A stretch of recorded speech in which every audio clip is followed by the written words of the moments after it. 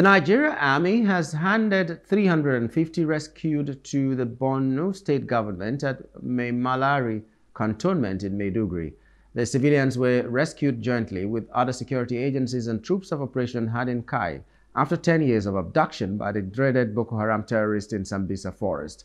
During the handover ceremony, the theater commander of Operation Hadin Kai, represented by Major General Kenneth Chibu, attributed the success of the operation to international partners and the support of the Borno state government. The people were about to hand over today, totaling 350.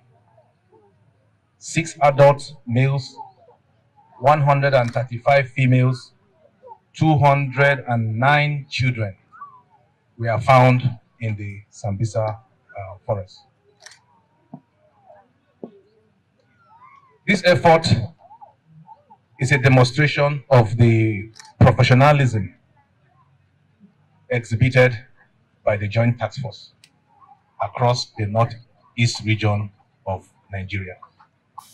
It's a usual process for us to receive vulnerable women from the Nigerian Army and took them to Bulunkutu for MHPSS and proper documentation.